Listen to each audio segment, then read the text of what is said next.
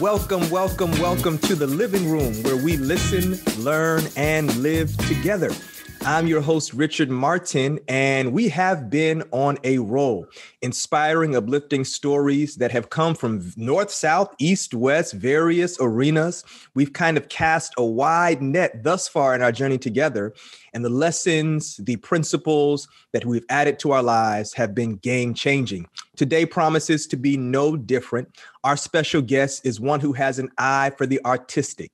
He is a brother who has a hand for all things design, and he uses his passion to invest in the development of people, their brands, their initiatives, their organizations. I've known him for years now. I can't believe I can say that. We have known each other for years, going to Pine Forge Academy and Oakwood University together. He's a brother living in Georgia. I won't tell you exactly where he is in Georgia. I have to let him tell you if he wants to tell you. But as we listen and learn from our special guest, I believe that you will be inspired. And who knows, you might be even led to connect with him for your own personal goals. Please welcome to the living room, my friend and brother, Mr. David Anderson. What's going on, man? Hey, man. How are you? I'm doing fantastic. It's good to see you. Yes, sir. Good to hear your voice. Yes, sir. Good to see your face and hear your voice as well. Go back a long, long time. Definitely. For sure. It seems like just yesterday we were hooping at Pine Forge Academy. You a little better than me, but it doesn't matter. Don't sleep, man. David got out there with all confidence and let people know, listen, I can shoot. I got hops. Don't let the height deceive you. I know my brother's taller than me, but I can get up there. Yeah, sure I have to be 5'11", 6 feet. My brother, 6'4", 6'5". So exactly, I didn't get blessed in the height department, but I have that confidence. So that's right. That's right. And I can truly say that as long as we've known one another, David has not backed down from a challenge. He's always presented himself with a level of confidence. And I think that that's very important as young men and as young Black men in the world in which we live, that, they often say there's a fine line between arrogance and conceit and confidence. And I think sometimes in an effort to shy away from the first two, people can lose the third one. Yep. But I think having confidence in any endeavor is very necessary. And so as we have developed a friendship over the years, I've definitely seen that. How's life for you now, man? What's been going on? And life has never been better. Literally, I've been working, doing graphic design, branding, art, but most of all, I've just been taking it day by day.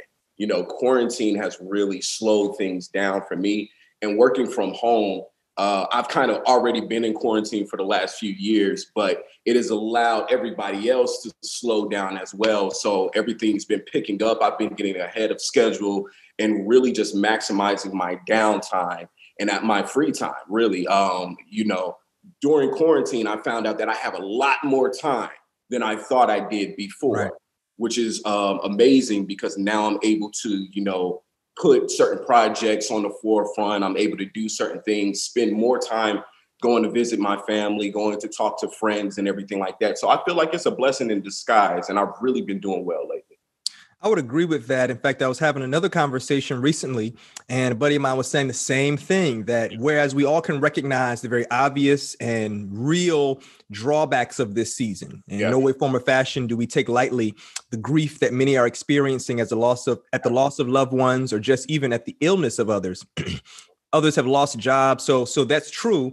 But to be honest, there's also been, with the challenge and with the obstacles, some very real opportunities. And I think you hit it right on the head. This time piece, I mean, even just this platform, the living room and other initiatives that I'm sure listeners would agree with. I was able to spend quality time with family. I was able to mend relationships. We were able to complete home projects, just do things that we didn't think we had time to do. And so with this imposed pause, as it were, has come, yes, some very real uphill challenges. But I think when we look back on it, at the end of the day, the record will show there were some opportunities, some discoveries made during this season. So I'm glad to know that it has not come as a storm, as it were, on your parade, but it's really watered the ground, allowing some wonderful fruit to emerge with what you're doing. So you mentioned, man, that it's provided time for you to work. And we kind of see your space, man. I'm envious, man. I see the brick, man. You got the art going. So let's ask you this. When did you discover that you had an eye for art and design? Well, it starts all at the beginning, right? I don't remember when I discovered it or around which age, but I do remember that my earliest memories are with a pencil. Wow. Right. So there's this painting that my father did of two lions, and I probably was one and a half, 2 years old. And I drew a car on the back of it, a little ugly little car, and I'm 2 years old. But it started there, right? Because my father, also a pastor in the Seventh-day Adventist Church, he is an artist as well. Grew up painting, drawing, being a creative director before he became a pastor. And so automatically, I look up to my father, right? I look up to him. I want to do everything he's done. That's why I was a theology major at school. But, the artist side was really what reigned supreme at home, because you would go home and see all these majestic paintings, all of these amazing things that your own father did. So I wanted to automatically just do that. So at a young age, I picked up a pencil and I never put it down. Never put it down. So 2, 3 years old, I've always been creating because I had a family full of creatives, a background, but also being where I was around the Oakwood community, a lot of creativity, a lot of music, and art, and everything around there. So it just helped me, cultivate this environment that allowed me to be free in and of myself. But at the same time, there were a lot of tension that was bringing me back from being an artist, the whole art isn't a real career type thing. But I discovered it at an early age, and I decided that this is what I was put here for, or this is what I was made for. And God literally showed me, like, at an early age, this is what you do best. Wow. This is what you do best. And I never took it for granted, because when I was at school, when I was at preschool, although it was stick figures, they were advanced stick figures. You know what I'm saying? And the kids would always run up to me and ask me, hey, can you draw me a picture? Hey, can you do this for me? And automatically, I truly believe that everybody finds their purpose or they're introduced to their purpose at a young age, right? It may be a situation you've been through or a culture that you've grown up in, many different reasons. But I really feel like the majority of people are introduced to their calling at a young age when you're pure-minded, right? Because we grow up, we get programmed, we get all of these ideas in our head about what society is, right? But when you're young, especially when I'm looking at my niece, my nephews, when I taught art middle school and elementary school, I would see specifically the youngest ones, the preschool, the kindergartners, their creativity was endless. Right. So when I gave them a blank sheet of paper and a few crayons, they would come up with anything. And that's when I really started to notice, wow, I really have to stay true to that guy. That kid that was sitting at that table, drawing, coloring, and everything.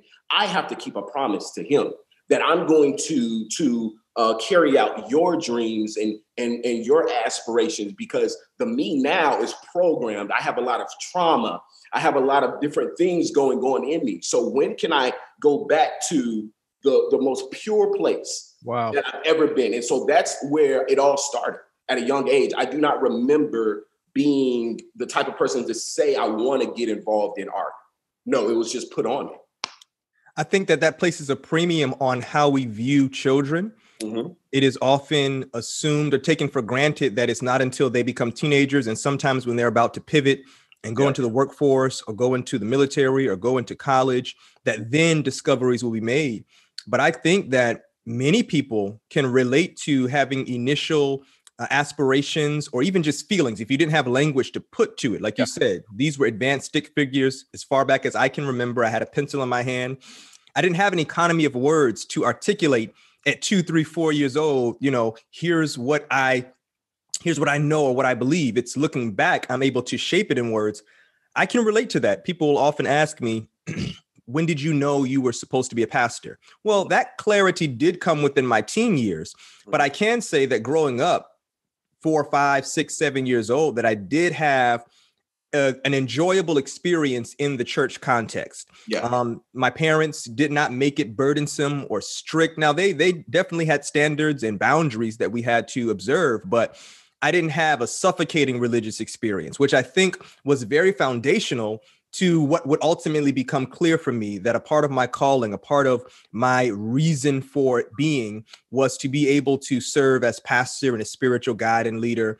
But then even before the professional aspect of it, just being able to be nurtured in an environment that made a relationship with God, something to be wanted and something to be desired, which again, is easy to take for granted. So as a pastor now, just as you said, when I see children that I pastor, I'm very keen to the possibilities that a young girl or a young boy could be looking at me and seeing in my present their potential future. Absolutely. And I'm very hesitant to stifle that. I listen. For instance, there's a young little girl, I think she's 6 in my congregation. And man, this young girl, when she prays, these aren't Fisher Price prayers. They aren't, just prayers that you rehearse. No shade, no knock to the children.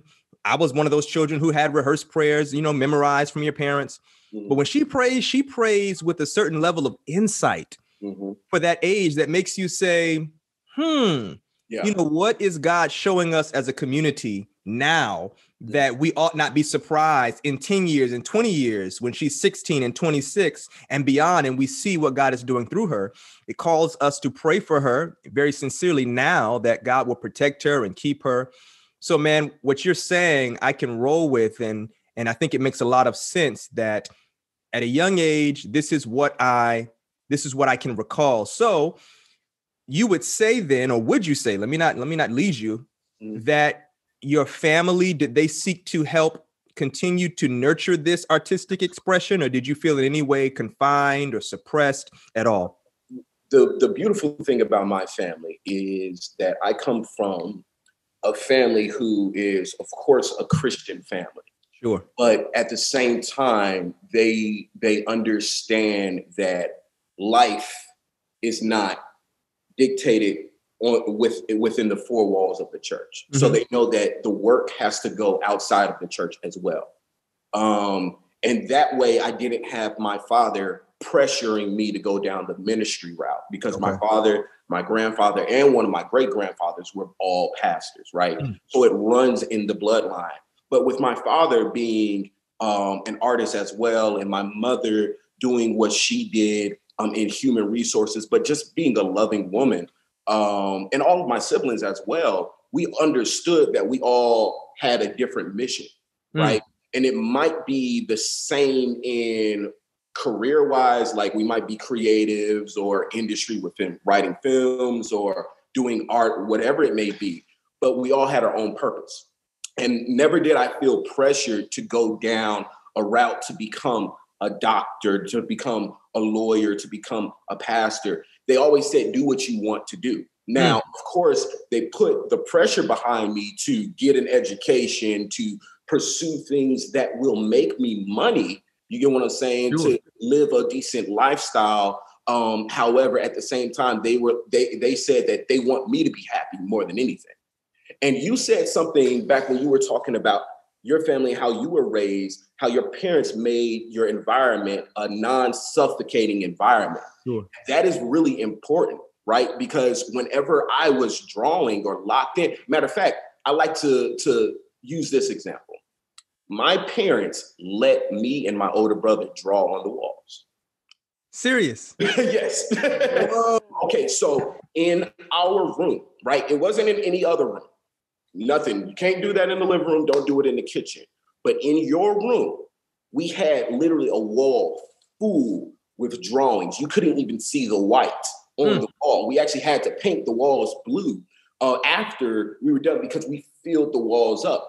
And, you know, with giving us this free environment within our little space, they said, This is your room, right?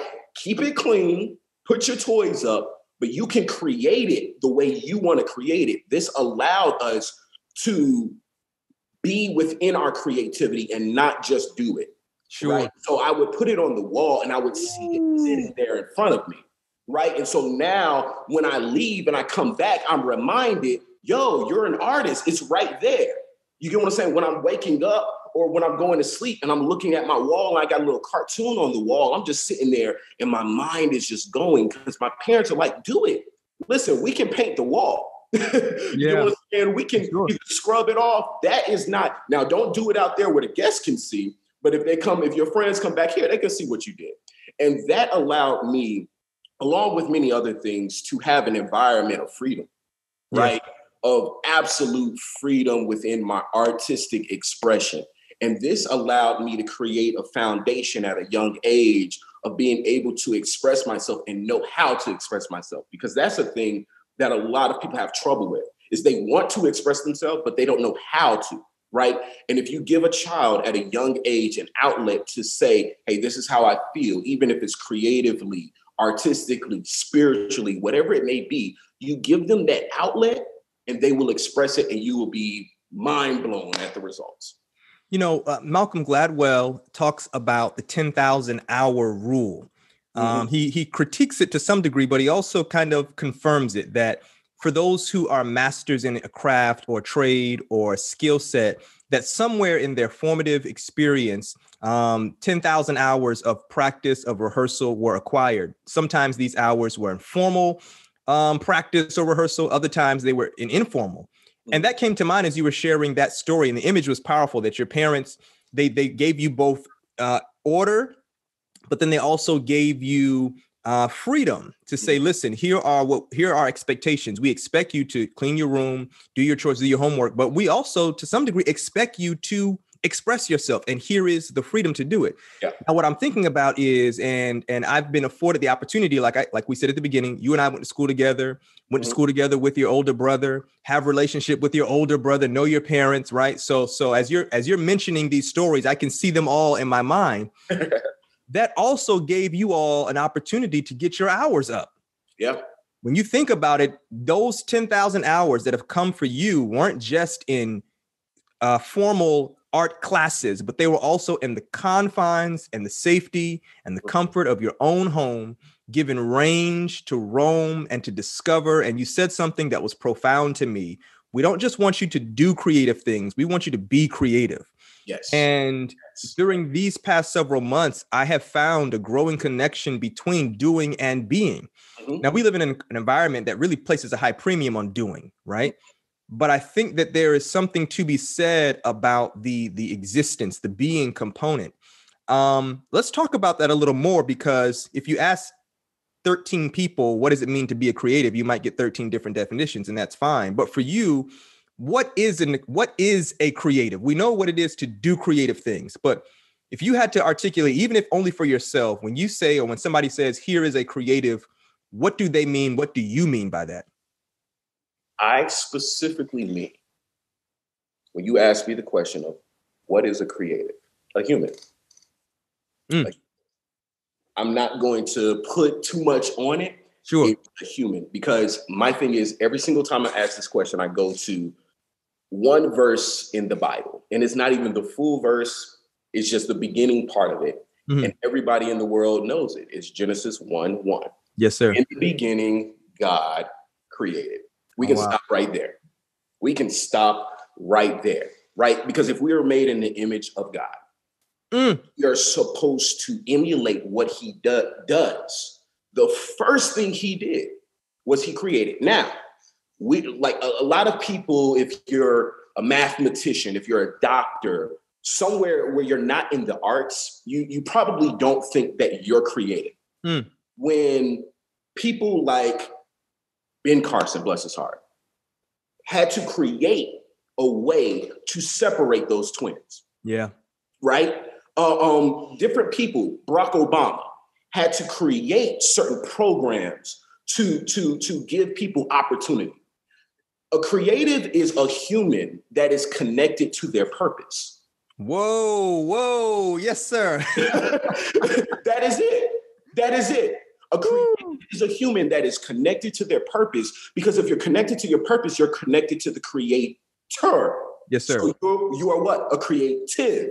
Because you are the result of what he is doing through you. And so, like, I feel like a lot of people don't want to give themselves, a pat on the back for what they do, or they don't want to say, hey, I'm creative, because you might have a singer. Like at Oakwood, it was one thing that you knew, that the singers reign supreme. Right. Singers, music reigns supreme. So when you go there, it's so intimidating because you have all of these people who can play these beautiful instruments, who can sing the Aeolians and all of these different things. And so people put creativity onto them.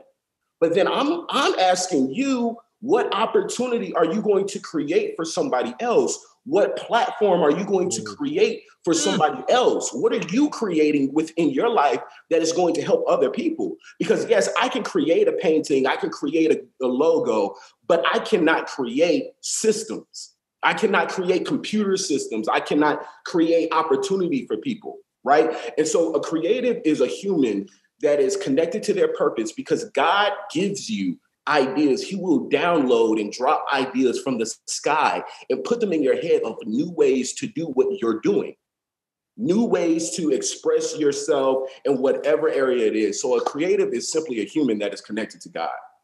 Listen, write it down, tweet it, do what you have to do. You can even pause right now and just rewind and listen to that again. A creative is a human connected to their purpose. That is golden, bro. Yeah. And the thought that came to my mind, because for me, it broke the mold of what can often be a very skill specific definition of creative. And you touched on some of them. People can normally limit it, or often I should say limit it to, photography, videography, paint, musicality, whatever it is. But as you begin to help us envision other forms of creation by rooting it from the very beginning, I think that is very important.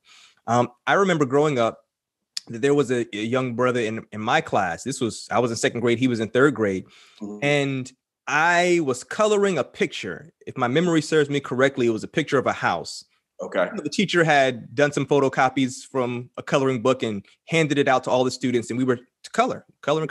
He came to me, he said, "Why are you coloring outside of the lines?" No one had ever told me anything about coloring inside the lines versus outside the lines. When a piece of paper with the image was put on there, we had crayons and you went to town. Yeah. And for the first time in second grade, I was presented with this convention that when you color, you always color within the lines.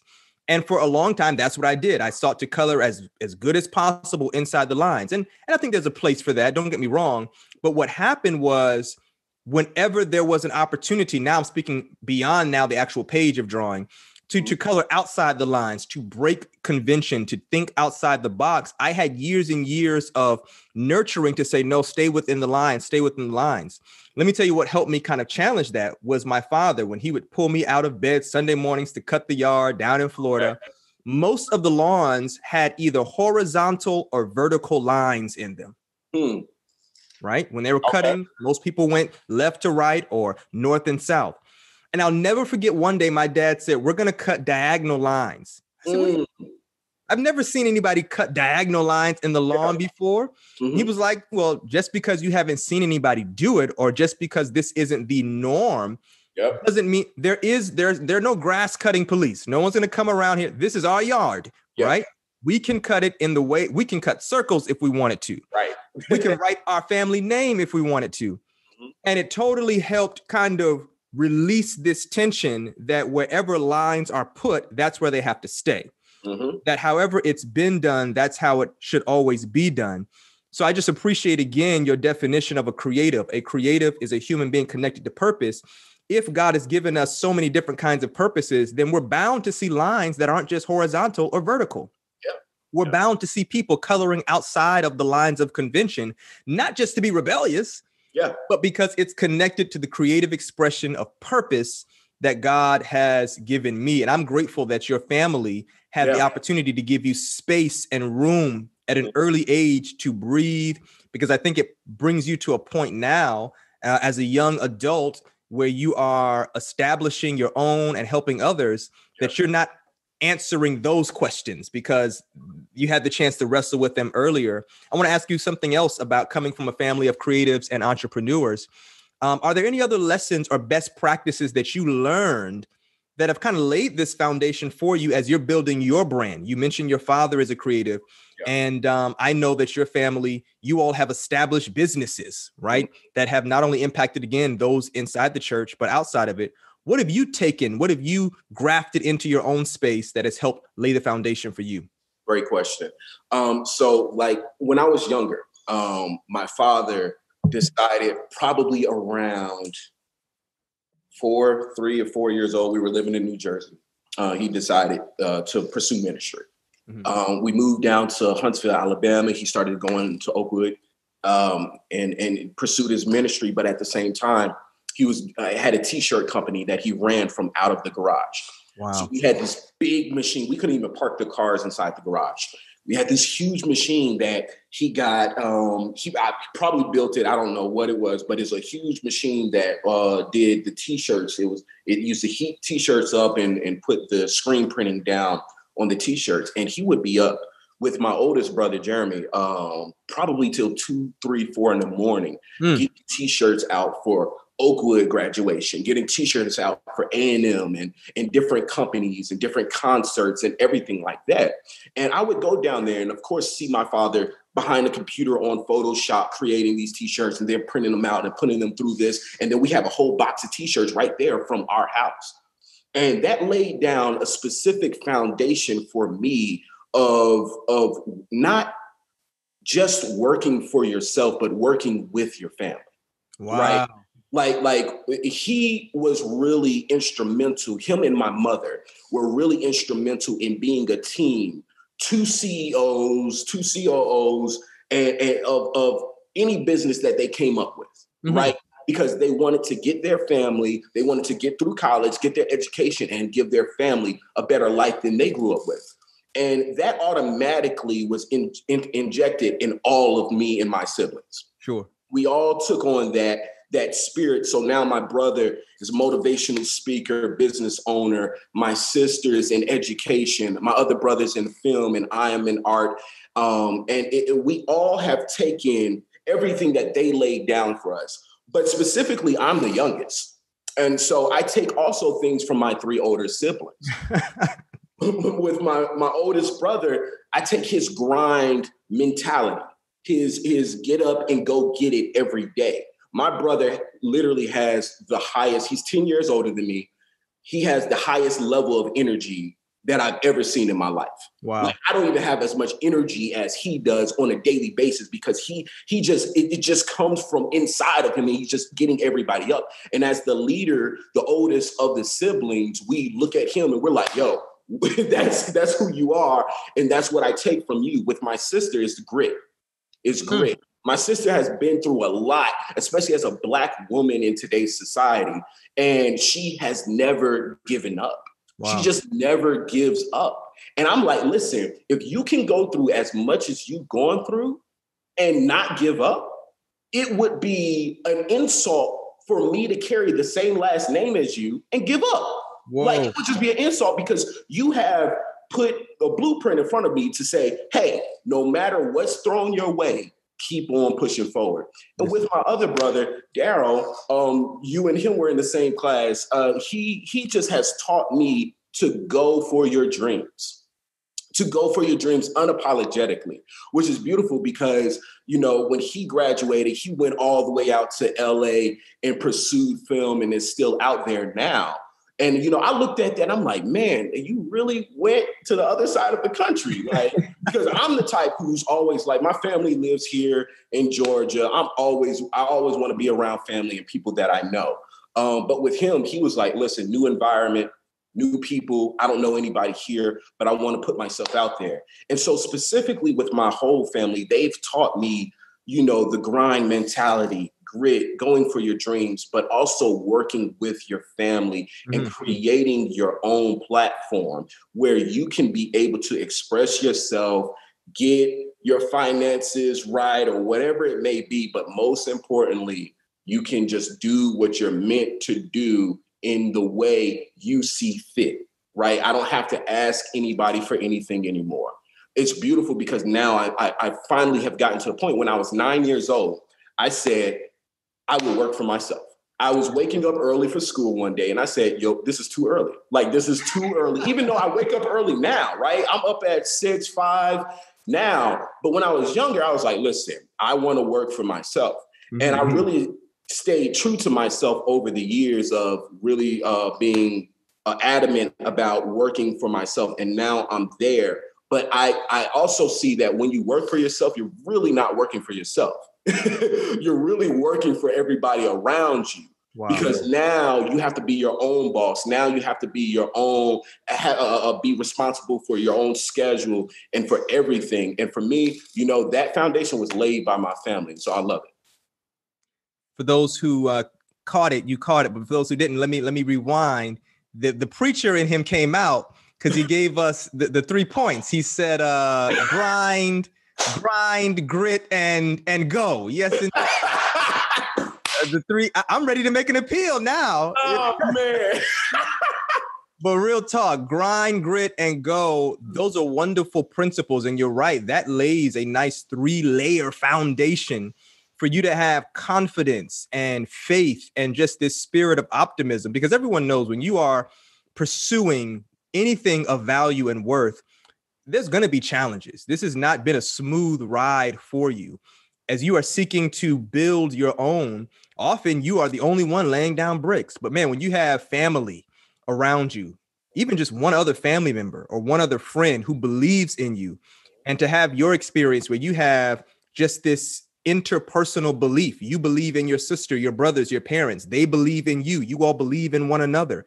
And that belief is not just lip service, but it is actually expressed in sweat equity. You know, I'm sure you can pick up the phone and here it's a sibling or your parent on the other end saying, hey, Dave, we need you to help us with this, or vice versa. You can call and say, hey, I'm in a bind, or I have an idea, and I know that you have this level of expertise. Yeah. Forget the ideas. Let's just go to the emotional space. Yo, I'm feeling like giving up, but you call your sister and she's like, bruh, let me pour into you right now. Sir.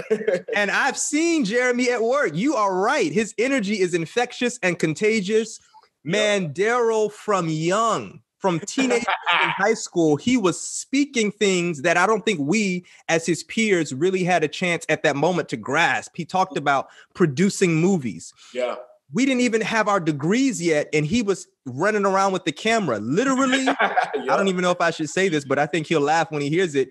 You know, your boy Daryl would sleep in Moran so that he could continue to code and render, I should say, and edit.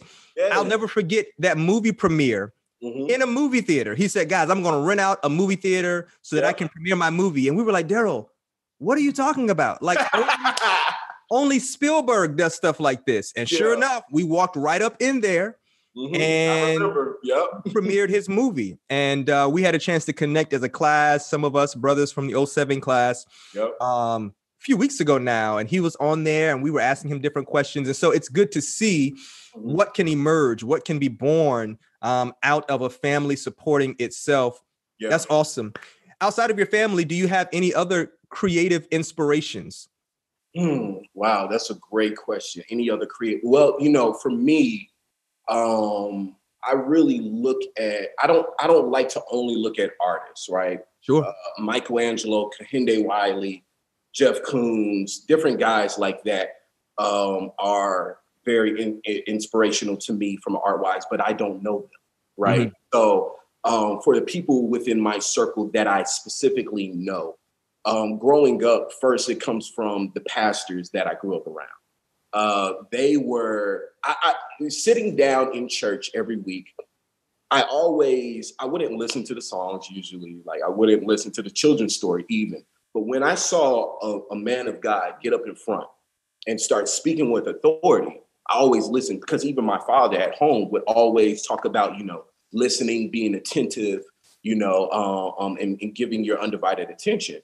And so when I would see that would give me a lot of inspiration, because I would see how these gentlemen would take these words that were written down thousands of years ago and paint a mental picture to you. And it's like, whoa, how do you do that? How do you literally take me from my environment that I'm sitting in, bring me back in time and make it clear for me?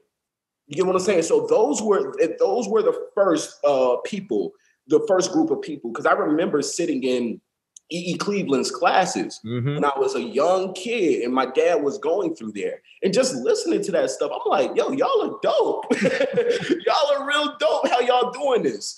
Who else? Who else? For me, I've been working with a gentleman by the name of Alexander John. He's a fashion designer. But people, music, like literally, I get inspiration from kids.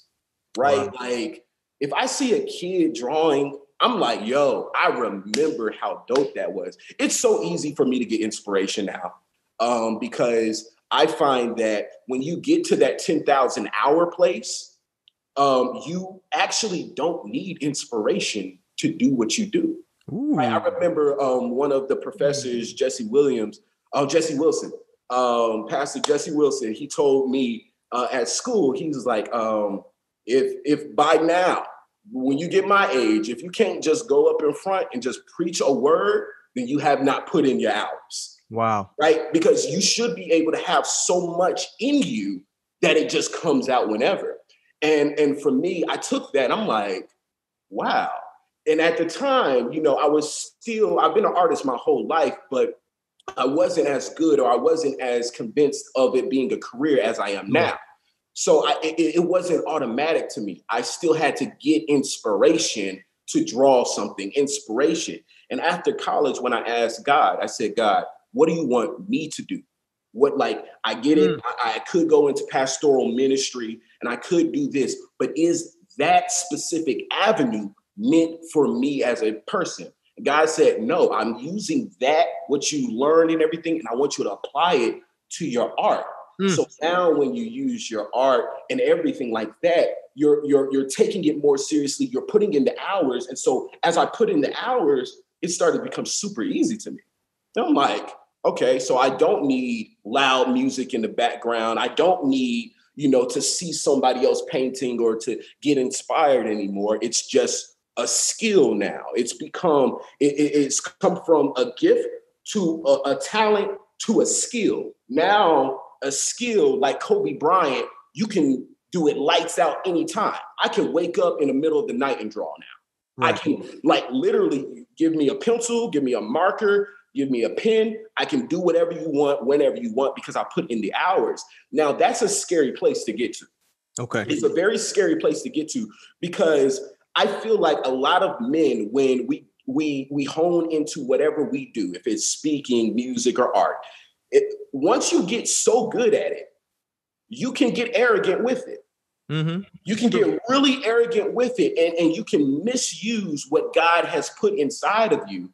And for me, you know, never being arrogant or cocky or putting my stuff out there where I'm like, I'm better than, or I do this and you don't. Like for me, whenever I see another artist online clowning another creative or something like that, I will DM you and tell you to stop. Like I will, because I know how it is of being the little kid in the class that is not as good as everybody.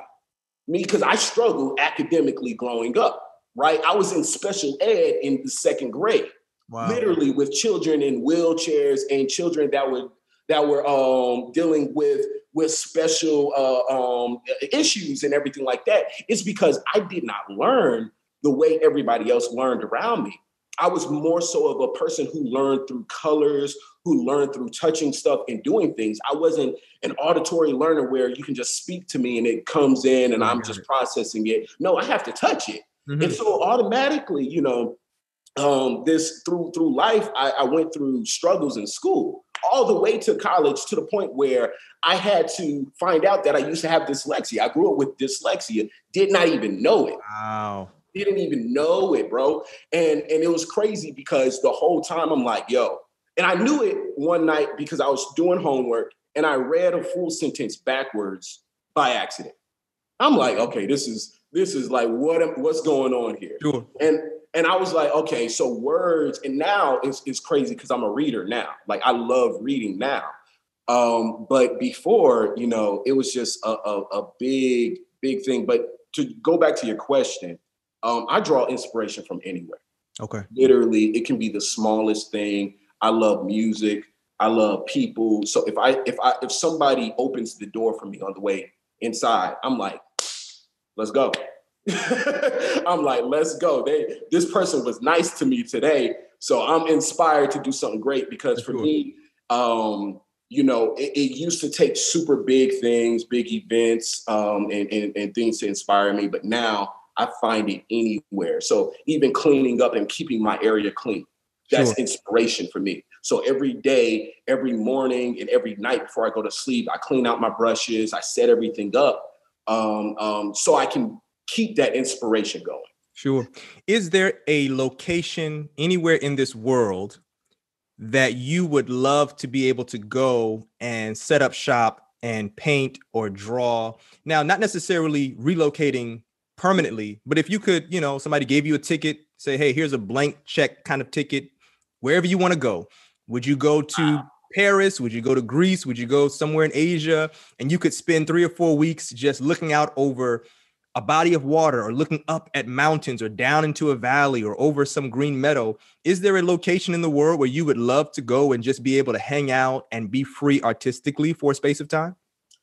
Ooh, oh, wow. It's funny because I've never actually thought of that question, but unknowingly I probably have. So I'm going to say it's not on this earth. It's actually like I would love to be in a spaceship hovering the outskirts. Yeah, I'm with that. Because at a young age, I really loved space. Mm-hmm. But it really stemmed from a biblical standpoint, right? God coming from Orion's belt when he comes back, or the way that he created the sun, moon, and stars. And so I automatically attribute outer space with the totality of God, right? Like he's omnipresent. So this is a part of him. Like he's here. Yeah. And for me, when I'm looking at at a young age, I used to always go outside, look at the stars. I used to go outside, just count them, try to, form the constellations and everything like that. And I feel like, everywhere on earth, I could go there, draw a tree, go there, draw water and everything like that. But to have the perspective of being so far out and in the middle of just this big thing, like when I'm at the beach, that's the closest I get to outer space, right? Mm-hmm. So when I see the endless water, that's so therapeutic to me because when you're on land, you see the end of everything. Sure. But when you go to the beach, you see something that's endless, or at least from your perspective, it's endless. And it just reminds me of who God is. And so if I go out of space, it's like, this is really his palette. This is what he creates on. This is it. Yeah. And so for me, that's really, I would love to go out there because that way I can have the perspective of looking back to where we were created and where we're from and seeing how small and minute we are. Because we're not that important. So for me to go anywhere on earth that's either man-made or an attraction that man has put, I'm like, listen, put me up there closer to God. Yeah. Yeah. That's real. Yeah. That's real. So you come alongside people and you help them create meaningful, memorable, and oftentimes marketable products, whether it's book covers, business cards, logos, or an entire brand kit, really. The 7 brand is your company. Yep. So help us understand what it takes to go from design brief to final concept. Now we see the kind of catchy, creative, compelling, clean product, but I would imagine that takes interaction with clients, back and forth, getting a sense of what it is that they're going for. Yeah. Now you've seen, I'm sure, and I don't know if it bothers you or if you just understand this comes with it, but you've seen, I'm sure, the age-old clip art, somebody just did something real quick, but for somebody like yourself who does this from a not only gifted, talented, but as you've mentioned, skilled, there's been training with this. What goes into the process from beginning toward the end product? If I came to you and said, hey, Dave, listen, I'm wanting to have a brand kit for this. What's the process like? Okay. Walk us through it. So the process goes in, I usually do it in 7 different steps, but I'll kind of concise it for time. So the process is first an interview, right? A conversation between me and the person for me to see what their vision is first, right? I want to see where you are, what you have, what you're dealing with, where you want to go. I want to hear the whole 9. I want you to talk to me so I can see if it's a good fit, if I can actually offer, what you're looking for, or if I can refer you to somebody that you're looking for, right? This way, you create a relationship with the people that you're working with, and not just a business one, but one where you're actually finding out what's important to them besides their business in their real life. And for me, I take that, and then if we feel that it's a right fit, I send them a design brief, right?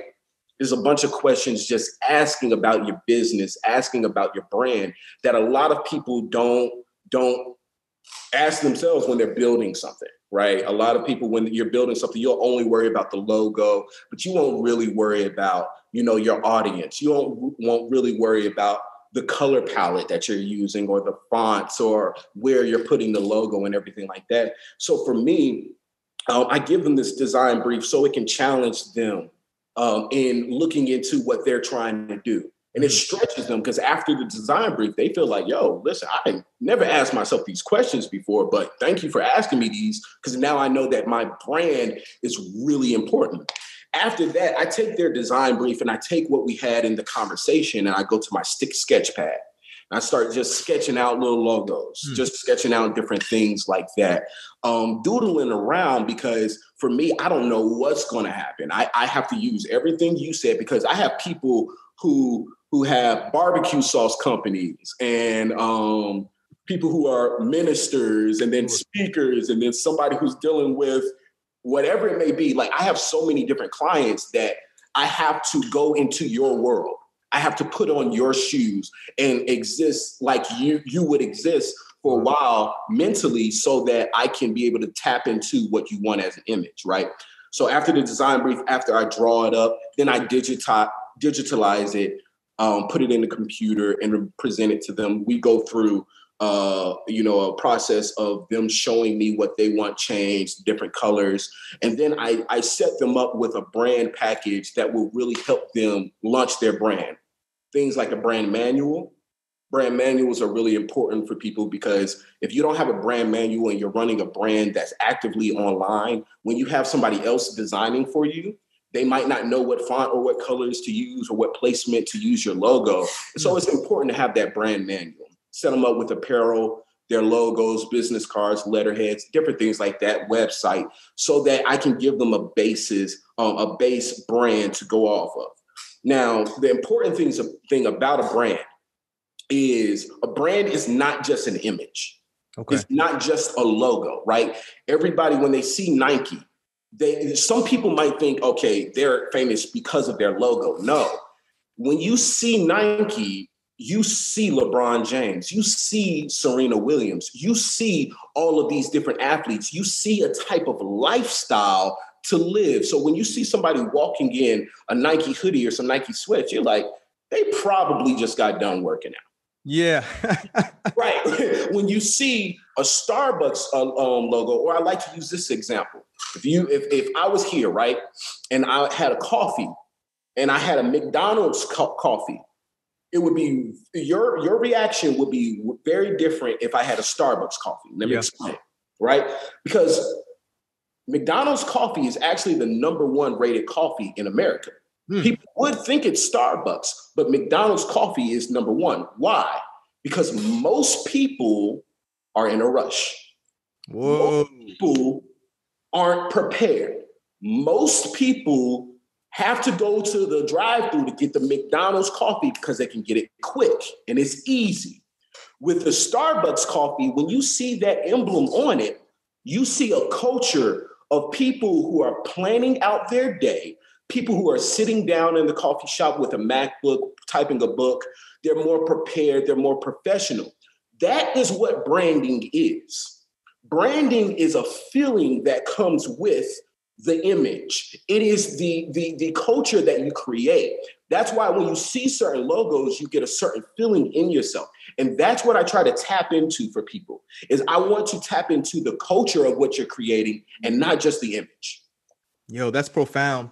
Yeah. In fact, one of my questions was going to be, what is a brand? And you spoke to it. And that was a perfect example, because I can definitely relate to the feelings that each of those emblems and images elicit. The names alone, when you think McDonald's, you think rush, fast, quick, fast food, economic, right? That cup of coffee that I can get, boom, speeding through the drive-through, it may cost me $1.50. But Starbucks is going to cost me a little more. But I actually, when I walk into a Starbucks, I appreciate the atmosphere. Yep.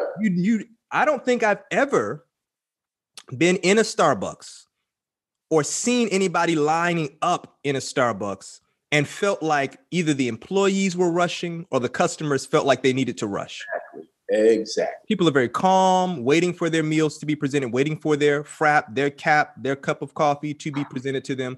Excellent example. One of the most powerful demonstrations of your art and artistry that I've ever seen live took place while we were at Oakwood. Yeah. And I had never seen this before.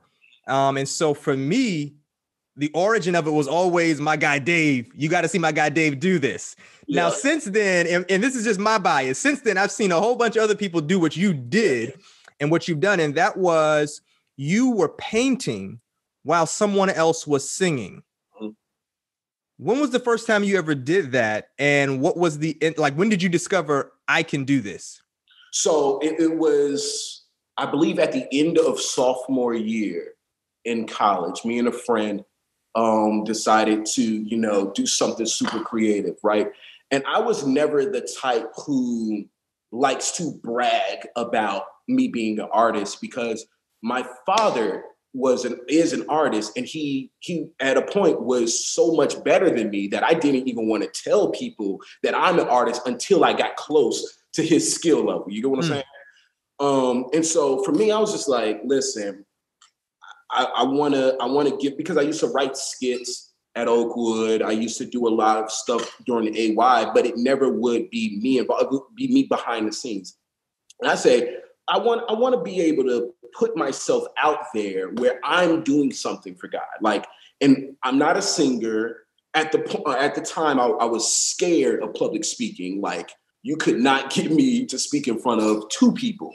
And so we came up with an idea, and I was like, let me paint a picture of Jesus on stage. I never did it before, or anything like that.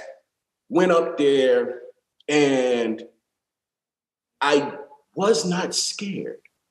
Like, I've been doing drawing for so long that I remember the first time I've ever preached. Boom, boom, boom, boom, boom, boom. I remember the first time I played basketball at a home game in high school.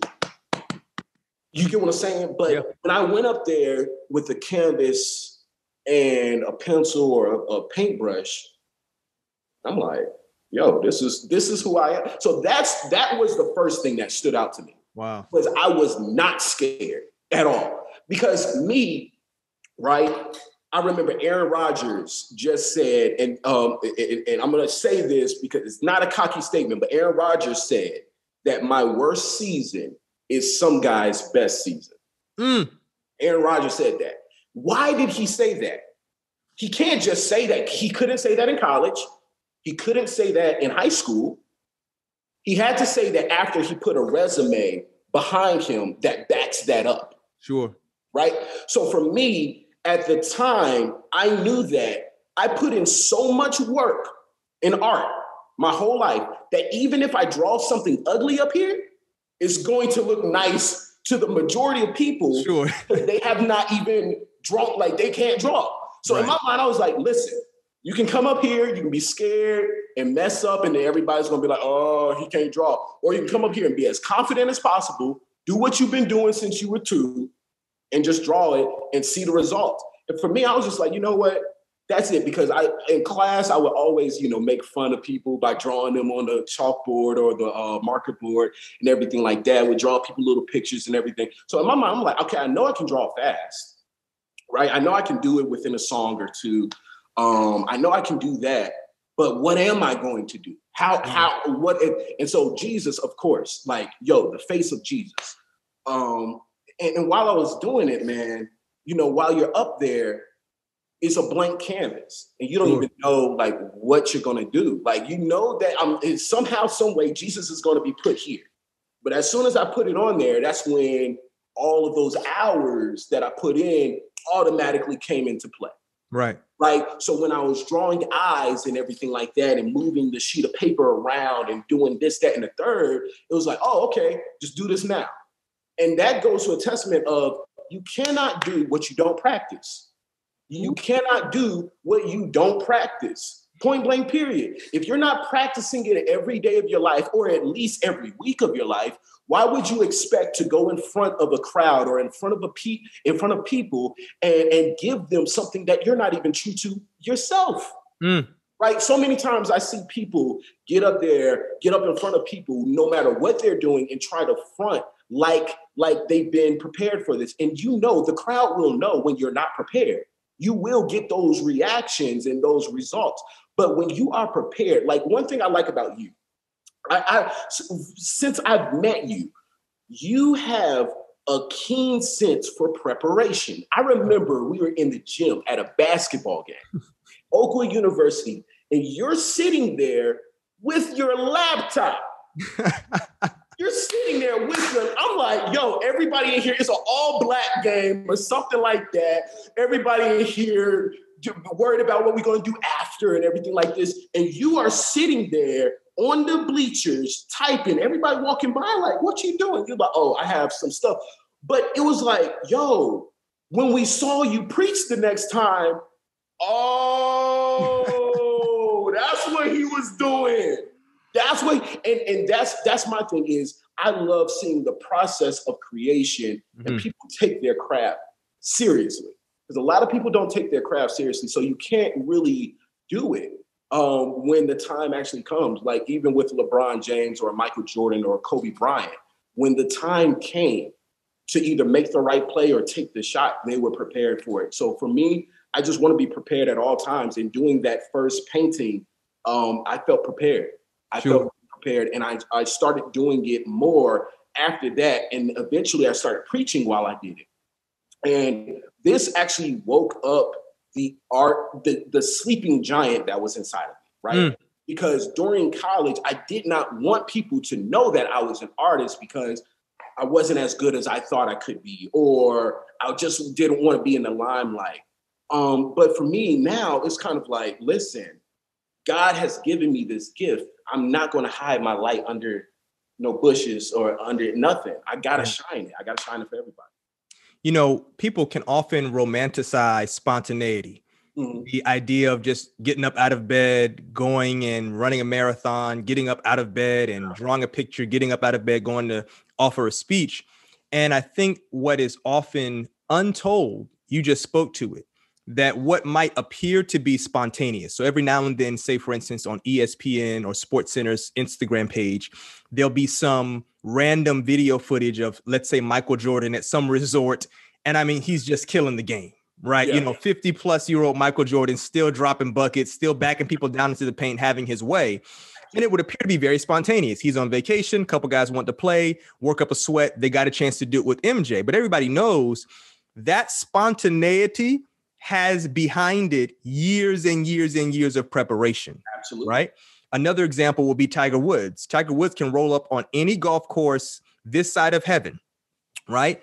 And tee off, give you 350, 400 yards, right? Spontaneously, right? Just, hey, toss him a club, go for it, okay?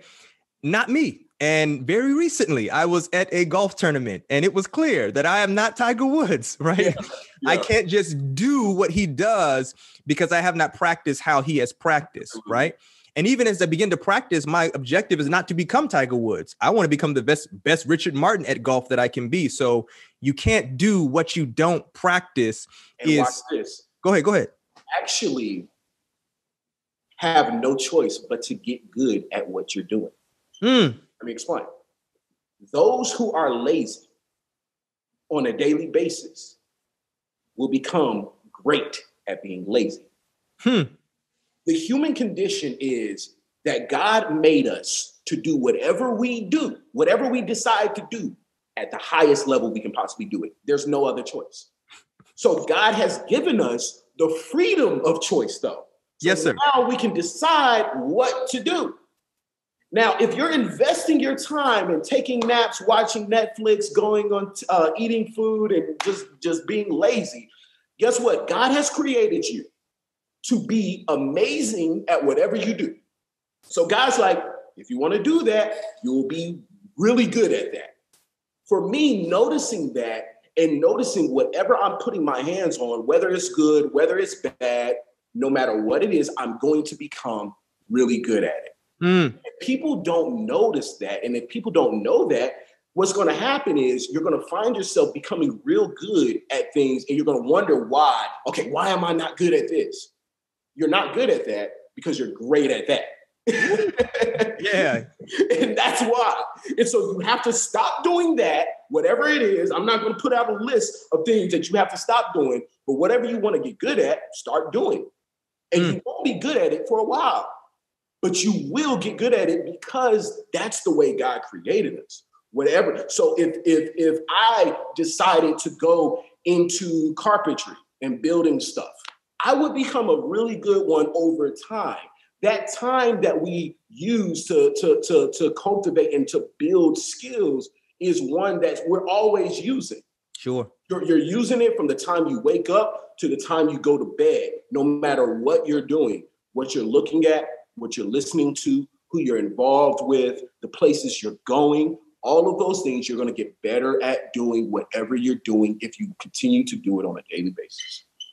The 7 in the 7 brand, is that speaking to the 7-step process, or is there more meaning to that? So there's a lot more meaning to that. Growing up, Seventh-day Adventist, the number 7 for me has always been a sacred number. Okay. A sacred number. And it means whole. It means complete, right? So when I say the 7 brand, I mean the complete brand. Okay. Not just, the 7 process or anything like that, but a way of saying that your brand is complete in a 7-step period. But the word, even when I moved into my studio about a month and a half ago, how I knew it was my studio was I saw the 7 right here just on the wall. That was there. This was there. I did not. And usually if I see something on the wall, I'm going to be like, let's scrub that up. But I saw that. I walked into here. I was like, oh, okay. This is it. Okay. That's what it is. Because for me, just the 7 brand just means holistic, complete brand. So I see you've got a couple of art pieces behind you. Sir, yes, sir. Choose one of them or all of them, man. Where are they coming from? Are these commissioned? Are these just personal? What are we looking at right here? Are pieces of a body of work that I'm building. I have a passion for the human body, the human condition, especially Black people. Within today's society, I feel like art is coming back with a full renaissance, and we're entering into or within a renaissance right now where everybody is creatively at their peak. And it's acceptable for self-expression and everything like that. Growing up, my favorite artists were Raphael, Michelangelo, Da Vinci, guys like that. And they all are Caucasian white men, right? Great artists, but their art, showed their culture. Sure. It showed their perspective.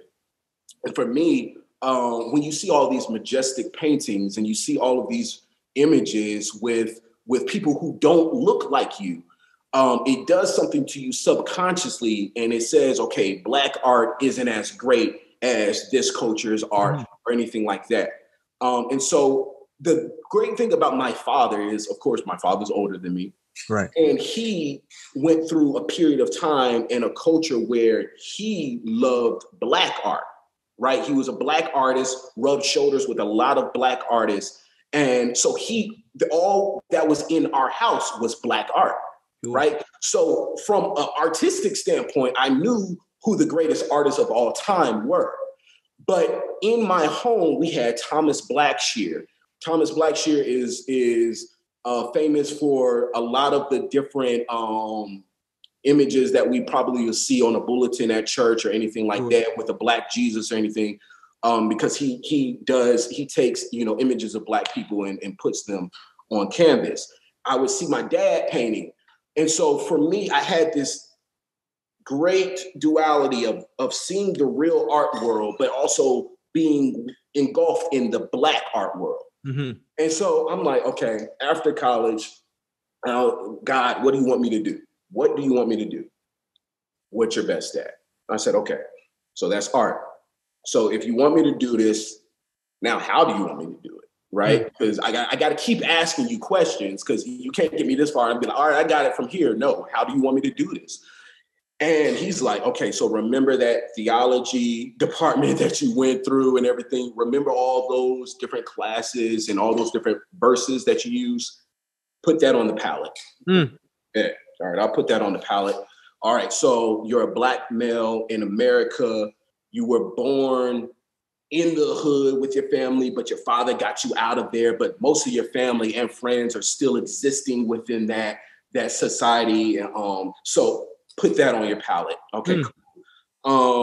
You understand the Bible, and you were born naked, and Adam and Eve were created naked. So put that on the palette. Put all of these different life experience on your palette and use it. I'm like, how, God? Like, how you just gonna tell me to put all this on the palette and use it? And what it does is it takes years of just sketching on the pad and constant conversation with yourself, constant conversation with God of, where am I going with this? Because being an artist is scary, because there is no blueprint. Wow. There is no blueprint. Being a doctor, you go to this school, you go to that school, you get this type of grades, you get that job. Being an artist is not that easy. And so for me, eventually I started to, draw this halo around people, right? Around the Black people. And I'm like, okay, I like that right there, because it's a circle. That means full circle, but there's also a halo standing behind them. And I want Black people to be seen as holy. Word holy in my mind kept ringing, holy, holy, holy. I'm like, that's it. To show Black people as holy, no matter where or what we are doing at that moment. Mercy. One thing that I really take seriously in my art, and this is the reason why I'm taking so long in building this body of work, is because I understand that the simple image of Black people have, throughout the history of mankind, have been used against us. For me, I want to display Black people as holy individuals. And so I'm starting out this body of work with Black people without any clothes on, just naked. In front of us. It's called Naked Saints, because of the fact that we come into this world naked. And that's how my art is going to come into this world, naked. I want you to see us for what we are, because I do not want you to pervert these images. These are holy images. These are holy bodies. We see the Black body, male or female, killed on screen probably once a month, twice a month. We have a new name, a new hashtag every single time. And it's because people don't value the simple presence of a Black person. Right? Like, we value the presence of other people because we were taught subconsciously that these people are here and we're down here. And this goes through hundreds, thousands of years of institutionalized racism, whatever it may be. But for me, I'm like, okay, if I can use my art, so when you walk up to these pieces and you see my saints or you see my angels with Black wings, right? So I paint my angels with Black wings. And I remember one of my friends asked me, is that a fallen angel? No. Mercy. No. I said, no. I said, okay, so in the Bible, it says we will mount upon wings like eagles. Right? I said, I've never seen an eagle with some white wings. That's first of all. Second of all, yes, sir. Second of all, the way I want to express the art is Black is not evil. The color Black, when you use that, it's not evil. It's just another color. My hair is black. That don't mean, like, if I'm walking around with white hair and everything like that, that don't mean I'm more holy than other people. My skin is dark. That don't mean I'm less holy than other people. And so what I wanted to do, and I saw it subconsciously, when people see my art, they'll see like these saints sitting down, and these saints might have tattoos or might have this, that, and the third. And I'm asking you, when you're looking at my art, what do you see? And if the first thing you see is what's on the outside and not the message that I'm trying to portray, that's when we go to the next conversation of what do you think is holy? That's real, man. Naked Saints. I love that we get a picture of it right here in this conversation, and it's just a foretaste of what is to come. And I'm excited for its continued development. I want to ask you just a few more questions as we come to a close. It's been said that as creatives, we are often our own worst critics. Have you produced your best expression of art yet, or do you think that is still to come? I don't think, no, absolutely not. And do I think it's ever to come? No. I don't think I'll ever do my best painting. I think I'll die before I do my best painting. The reason why is because I'm never content. I remember at Pine Forge, I was in a class with Mr. Cherry, rest his soul, Imani Cherry's late father. And he, like me, I never liked art class. Like, I'm like, listen, bro, I don't like this. Don't tell me to draw circles because I can draw people. Like, don't do that. And so during that time, I just really was like just daydreaming a lot. And I would bring him my drawings, and he would be like, so astounded over them. But then he told me something specifically. He said, never fall in love with your work. I said, what does that mean? He said, never fall in love with your work because your next piece will always be better than your last. I was like, whoa. Because I used to draw. I used to be so proud of what I drew because I take it seriously. I would cover it and put it away and everything like that. But after he told me that, it took a whole different perspective where I was like, whoa, like, I'm never going to be as good as I could be.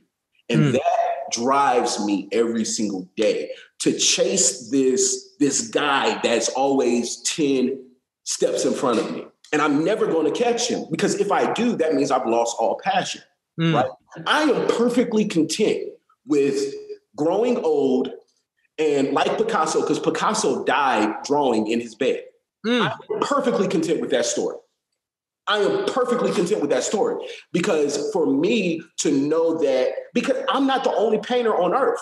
Sure. So for me, I also love to teach art, and I want to teach the next great artist.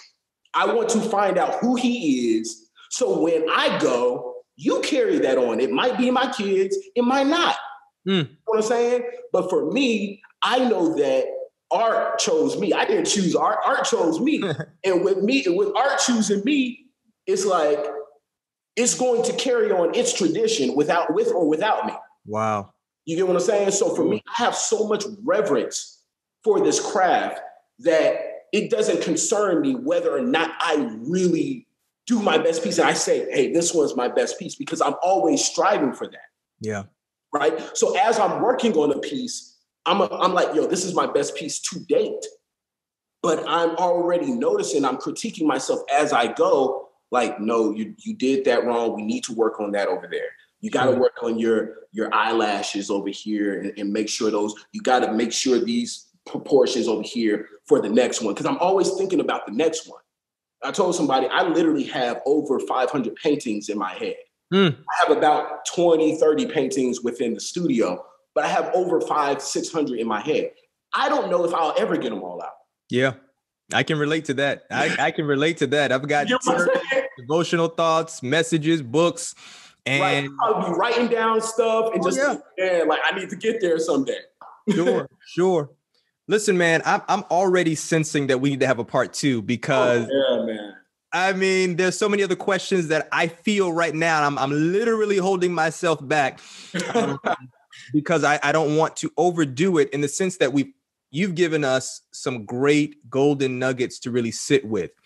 I'm still reeling when we talked about you can't do what you don't practice. A creative is a human being connected to their purpose. Yeah. You've drawn from your own personal biography, led us from the beginning to this moment right now, given us a wonderful view, literally, into your studio, and we appreciate that. Where can people follow you? How can they connect with you on social media for business purposes, just for support? Other creatives might want to rap and develop relationship. Where can they follow you? So you can follow me on my branding page is the 7brand on Instagram.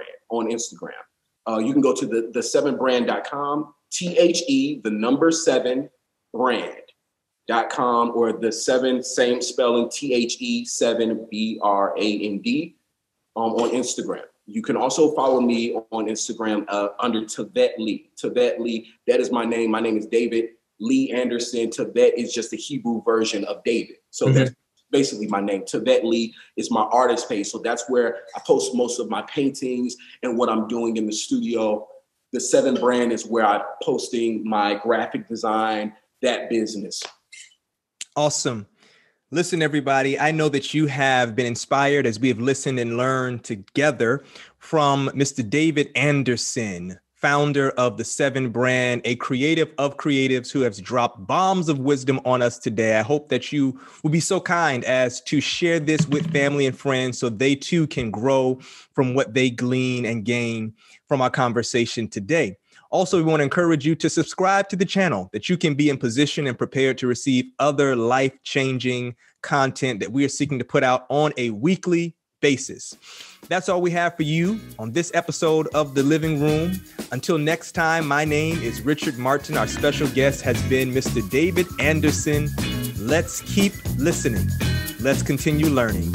And let's live together. We'll see you next time.